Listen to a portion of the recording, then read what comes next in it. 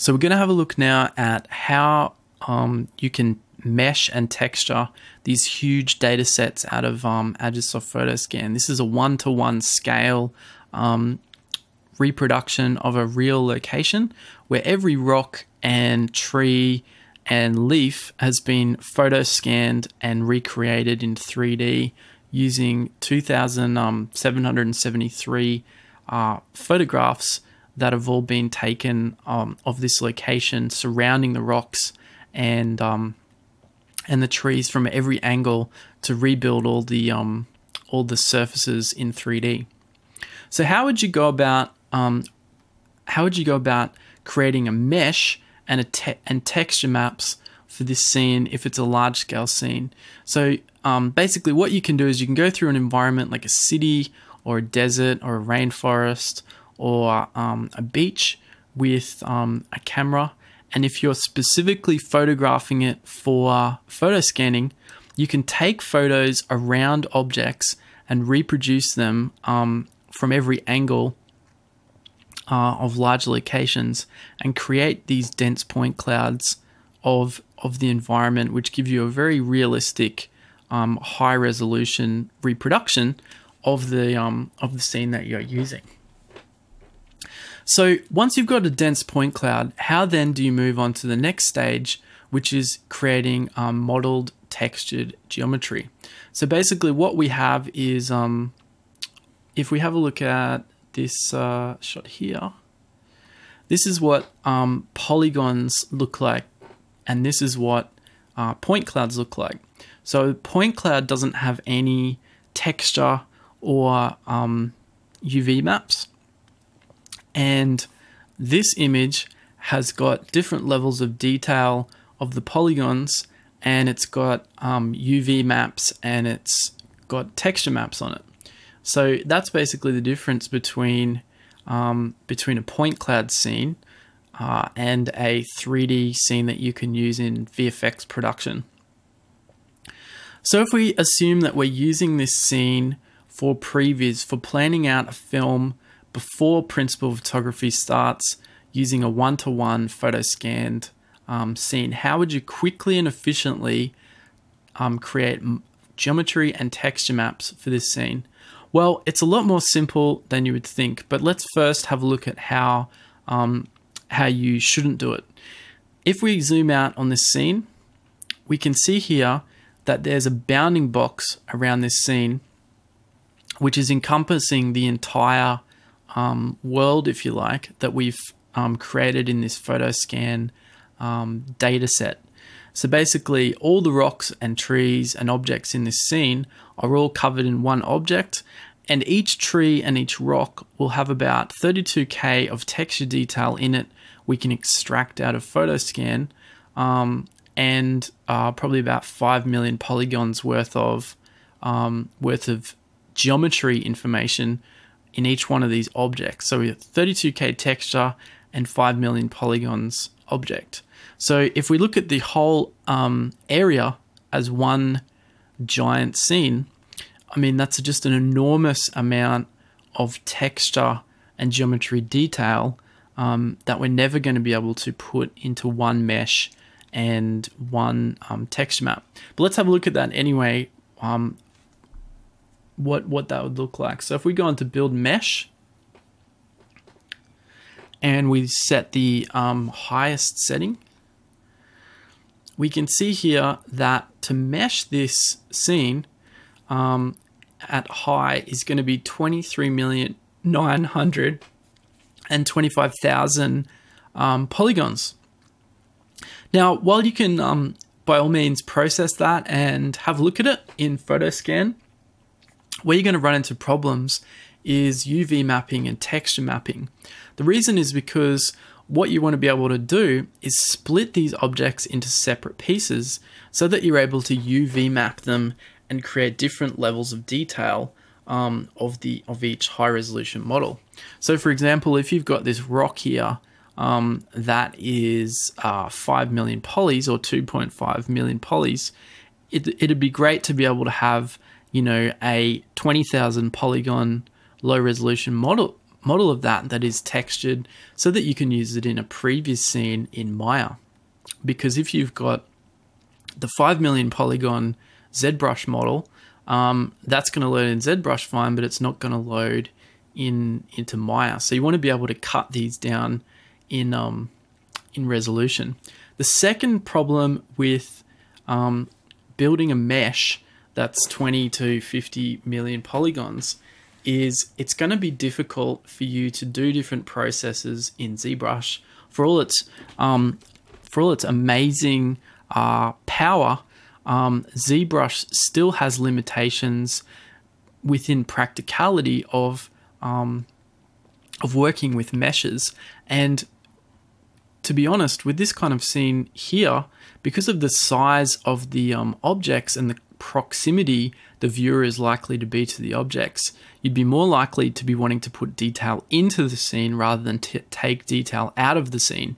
So we'd be more wanting to get a final scene that has maybe 150 million to 250 million polygons in the scene with super high detail in all these objects, so that we're able to resolve the highest possible amount of detail in these scenes. If we have a look at these trees here in this shot, each one of the trees here has got a bottom section that is 2.5 million polygons and a top section that's 2.5 million polygons, and that gives you all this fine detail in the moss and in the root systems that are coming off it, and in the leaves as well.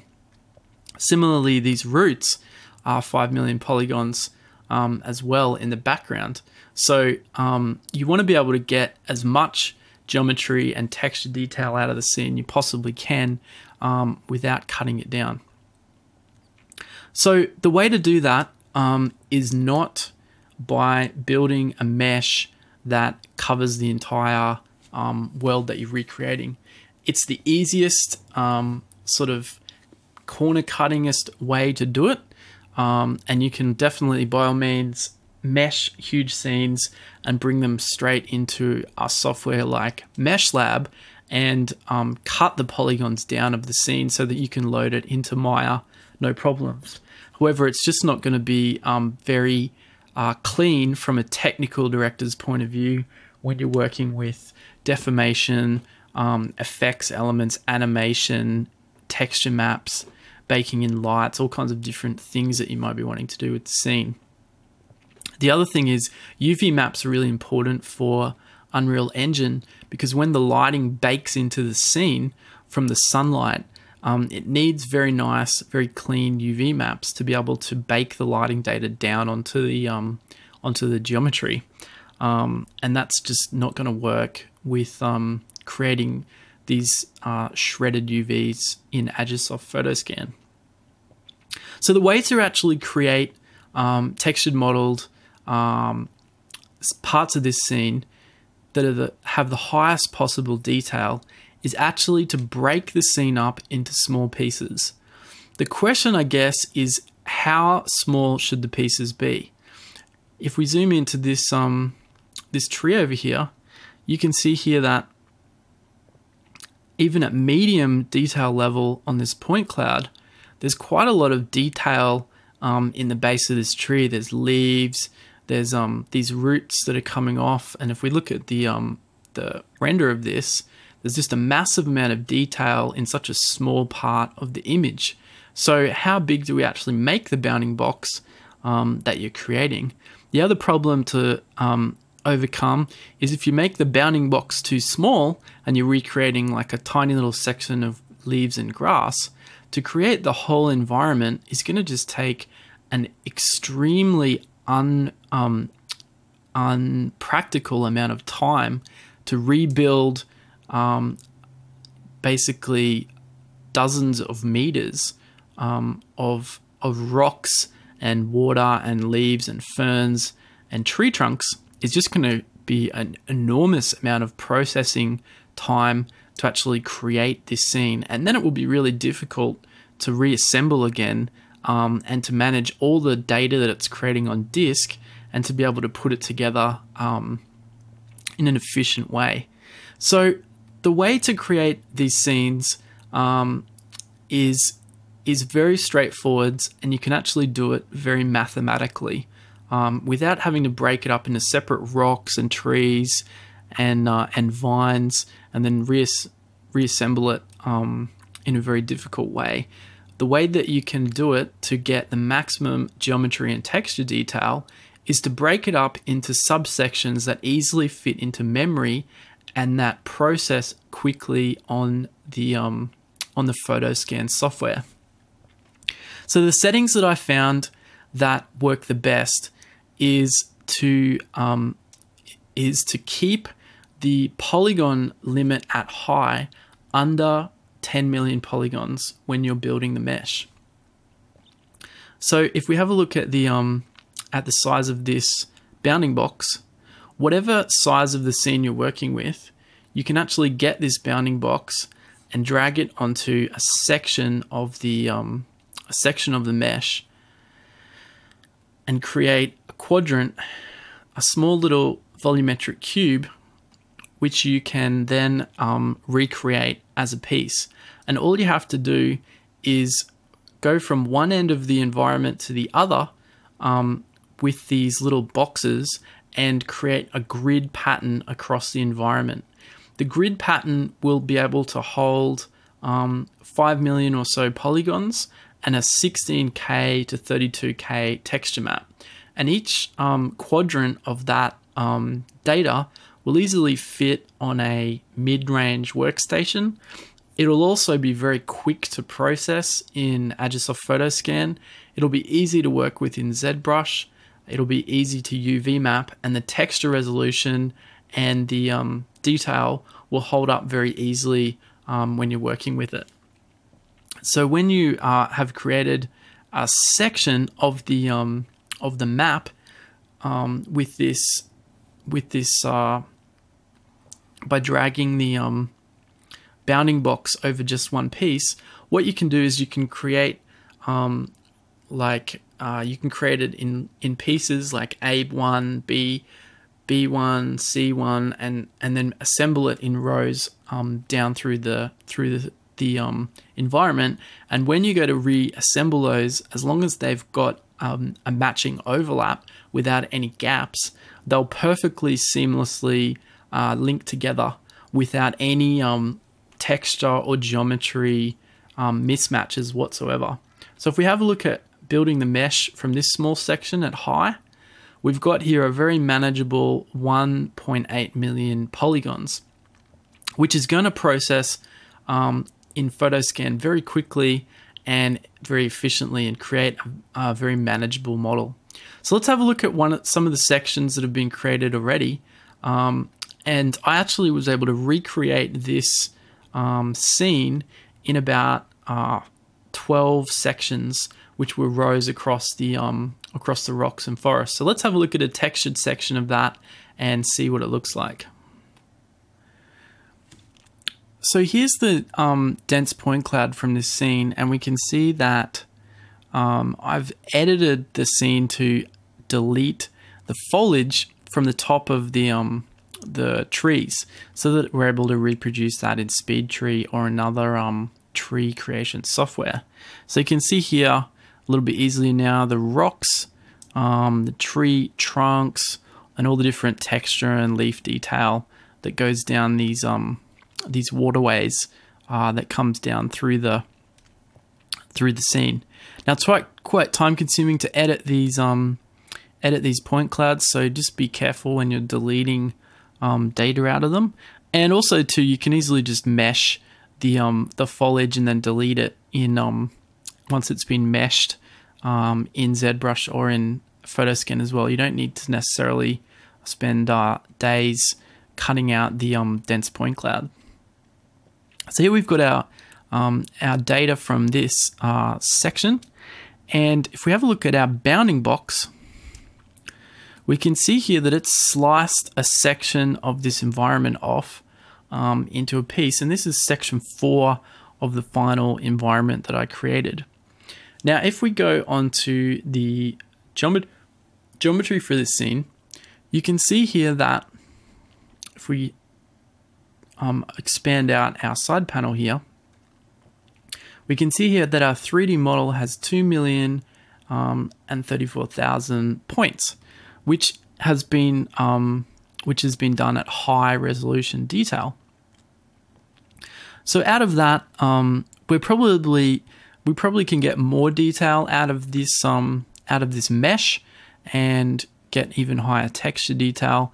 But in the essence of getting it finished quickly without having to break it up into 20 or 40 sections, I've just done it at this detail level, which was totally sufficient for getting the imagery that I needed.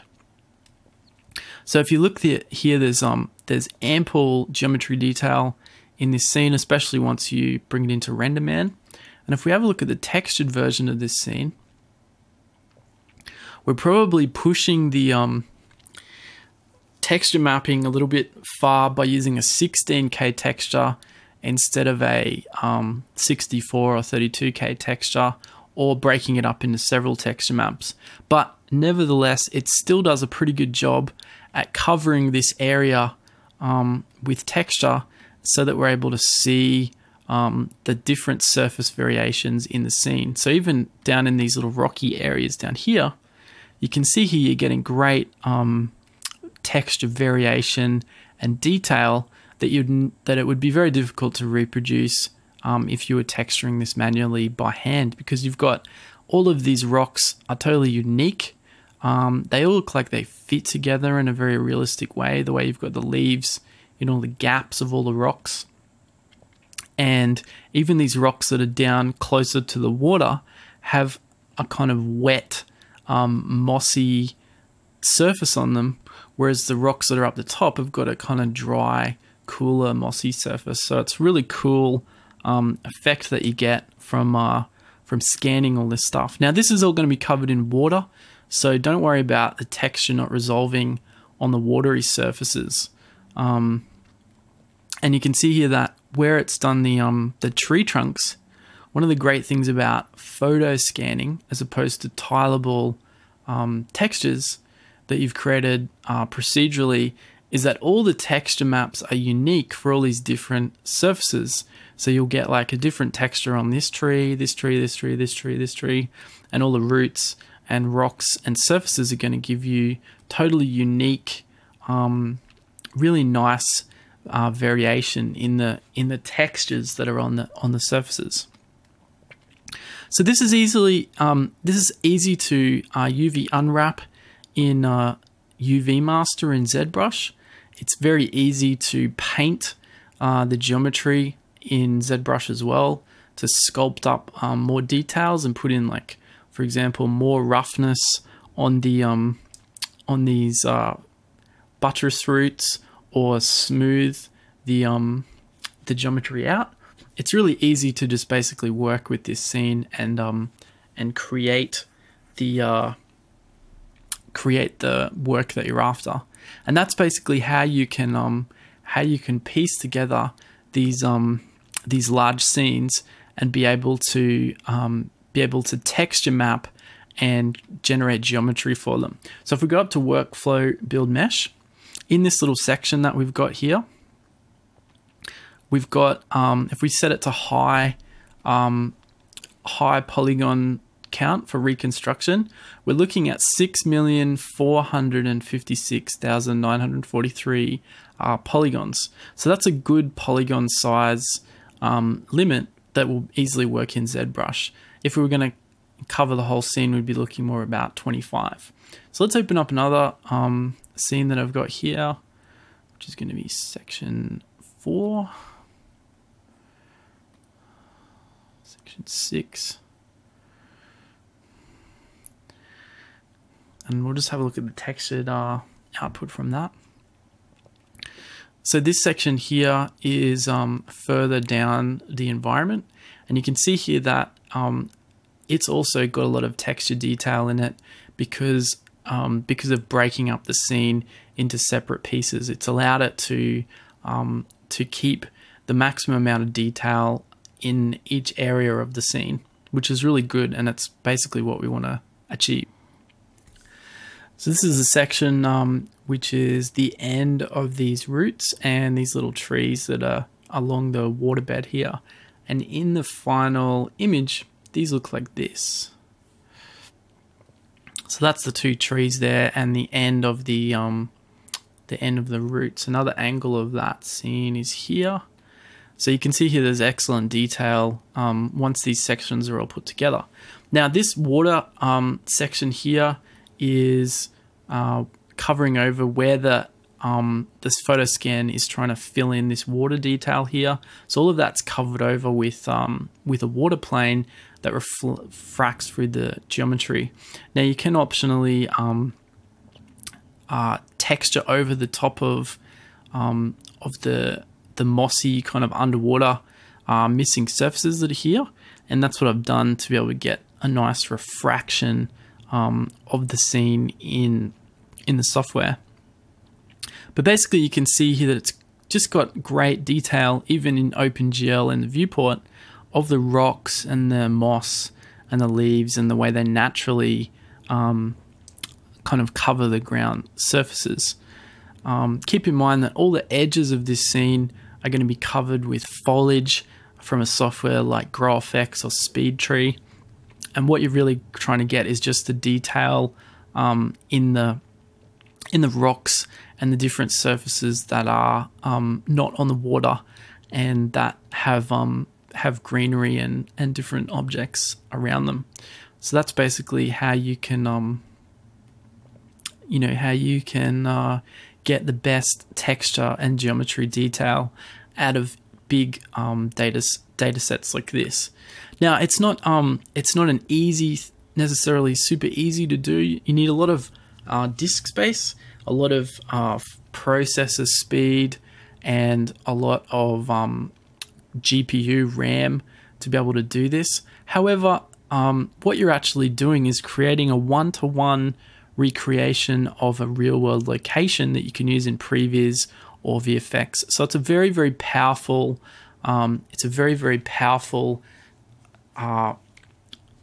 Thing to be able to achieve in a 3D software package, and to be able to recreate this manually would just be an enormous amount of modeling and texturing labor to create. So if we have a look at the render of this part of the scene in RenderMan, you can see here that it gives you very, very natural, realistic results that just are very convincing, even though then probably you could probably scan this at a higher resolution if you had more time. You could also get more geometry detail out of this again if you had more time, but in a very quick sort of like 2-day turnaround of photography and photo scanning output, you can easily smash out these kinds of images and this kind of environmental detail, as long as you know how to break up the scene into separate pieces and what kind of limitations there are on memory and on your texture map detail when you're actually using these scenes in ZBrush and in Maya. So that's a look at modeling, texturing, and processing data in Agisoft PhotoScan and how to edit it in ZBrush. I hope you really enjoyed this course. It was really fun to make. It was amazing to photograph all these environments and scenes, and hopefully I get the chance to create some urban environments and do some other really interesting environments that have got additional differences to this this rainforest environment that we've been able to see in creating Agisoft PhotoScan 3D scenes. The other course that is going to be run, which links into this course, is a photoreal lighting and photoreal compositing course, which is going to look at how to bring all this data and textures into RenderMan and Nuke and actually render and light the scene using high dynamic range images. I hope you enjoyed the course, and if you have any questions, make sure to post them onto the FX PhD forums. I'll be on there to answer any questions that you may have about photo scanning or about the software. And let me know, definitely post any work that you've got creating photo scanned assets from the data that I've uploaded onto the site for your training. All the best. I'll see you guys next time.